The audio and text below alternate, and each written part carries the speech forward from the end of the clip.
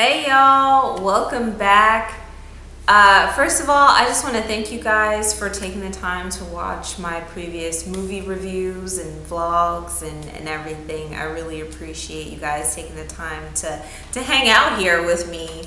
And feel free to add your comments, questions, you know, conspiracy theories in the comments below each of my movie review videos, because that's why I make them. I love to talk about movies. If you're new here, I'm Sarah. Welcome. Today I'm going to share a little bit of the weird and why I love movies. Movies are not just a visual medium. They're an audio medium. I love long form mediums. And it's not just how something looks or the style or the way that it's shot that grabs my attention. Sometimes it's the way that it sounds. There are some movies that I just enjoy listening to.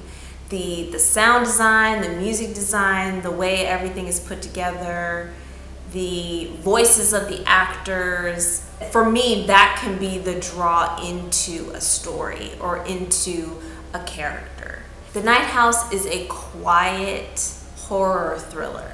So the story begins with death. A woman's husband has taken his own life, and the first time we meet our main character, our protagonist, she's coming back from the funeral. Right away, it sets you up to think that the story is being told is not what you're expecting, because we skipped everything that would normally be shown and, you know, establish character development, establish context, you know, the setting and all that. We skip all that. We skip past the point where he's walking out to the pier, he gets into the boat, takes his own life. Who discovers him? We don't know. We assume it was her, but we don't go into detail because we don't need to know. We don't need to know about what the preparations were like for her to make. We don't need to go through meeting his family, meeting her family. We don't need that. So we start on the day of the funeral. She's coming back home alone, and we are seeing her at night of her dealing with grief, like genuine grief and the loss of her husband, and anger. And that's what caught my attention, because she's not just sad, she's pissed off. And that was a whole new kind of character experience in this context. It's not that, oh, he was killed by a drunk driver, or, you know, was driving home one night and it was raining or something like that.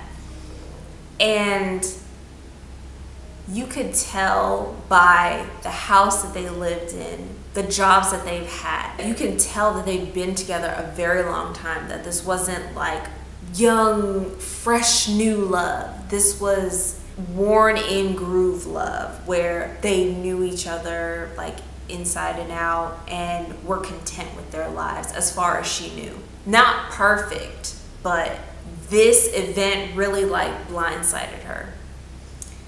So after the funeral, when we see her moving through the house alone, we get a few bits of her personality.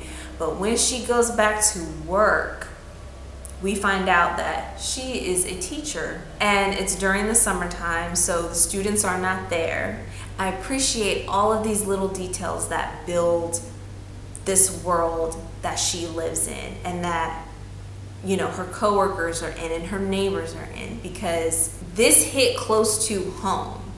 So these are the places where she will be. So we need these details in order to build the story. Anyway, sorry, I got sidetracked. Anyway, so she goes back to work.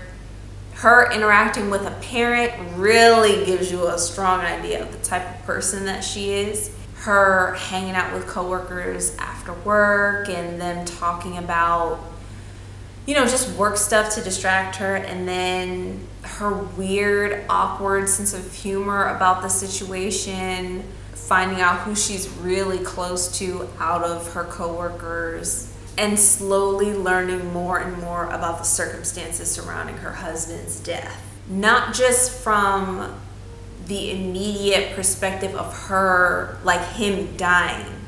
It was her sort of following a mystery, trying to unravel the mystery of his death by going through his books and going through his phone, you know, trying to figure out what was the catalyst, all of which is understandable. At the same time, there are truly unsettling things happening in her house. And they're small things, but deeply unsettling, especially in combination with the fact that her husband just died and where he died. The stereo turning on and playing the song that they played at their wedding. Loud. Her waking up and not remembering, falling asleep. Her dream states that seem to fall into other memories, or thinking that she is just about to fall asleep and really she is just waking up. That in-between state, and the way that they're shown is very, very sophisticated, very modern horror. These super clean clips of doors moving as though they've like just been pushed open, but there's no one there. Fingerprints, handprints, the sound of expelled air, the sound of breathing.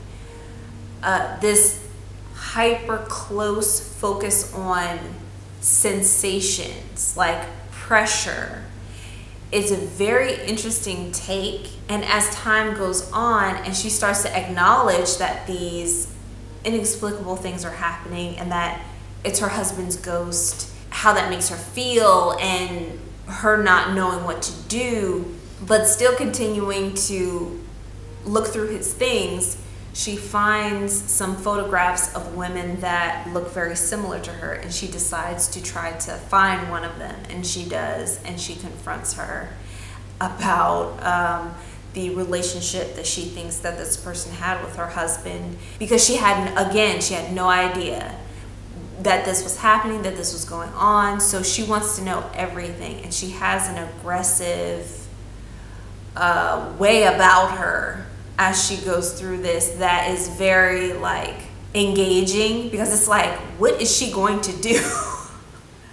Like, her attitude and demeanor seems so like she could do anything. She could have like stabbed her in the heart in the next moment and you would have been shocked by that, but not that she did it.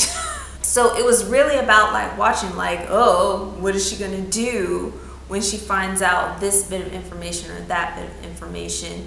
The more we learn, the less we understand. So many actions that characters took or bits of information were so surprising that you just wanted to see how the pieces of the puzzle were going to come together. And then actually finding a house across the lake that apparently her husband was building and she had no idea. And all of that is, there's a genuine curiosity to this story. Like, what the hell does that mean? Her finding drawings in his books and the books that he was reading, and more clues to something that you really don't know where it's going to lead until the very end.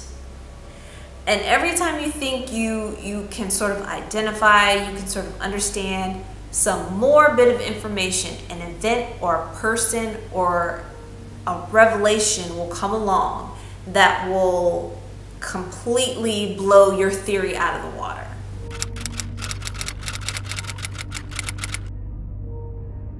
It's not flashy. It's not like jump scare, jump scare.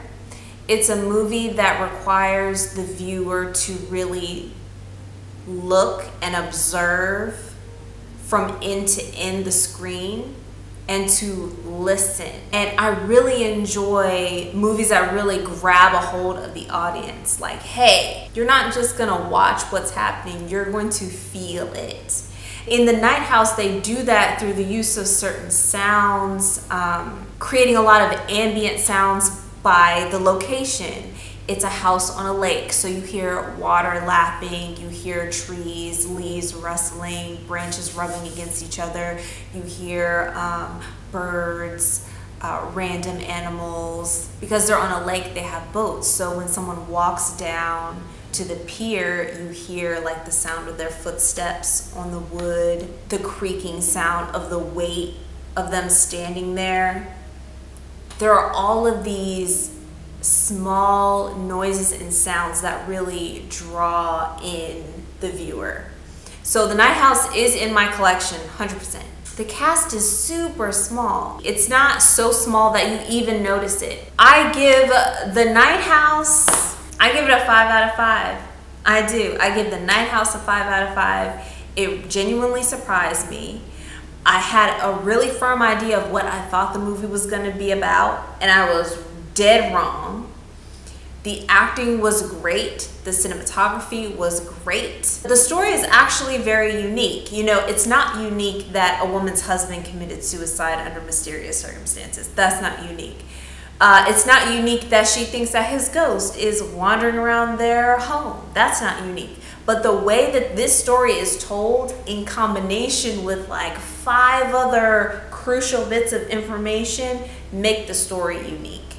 Even though, you know, the cast is small, the setting is small, we don't need all that extra bit. We need the neighbor that they were close to. We need to know they lived there long enough that they were there when his wife was alive and how they helped him through his grieving process after she passed away. We need those characters. We have what we need to create an interesting, engaging, suspenseful, thrilling horror story here. So 5 out of 5, highly recommend it. What did you all think? Please let me know in the comments below. I'm there. And just thank you all for spending your time here with me, and I'll see you guys next time.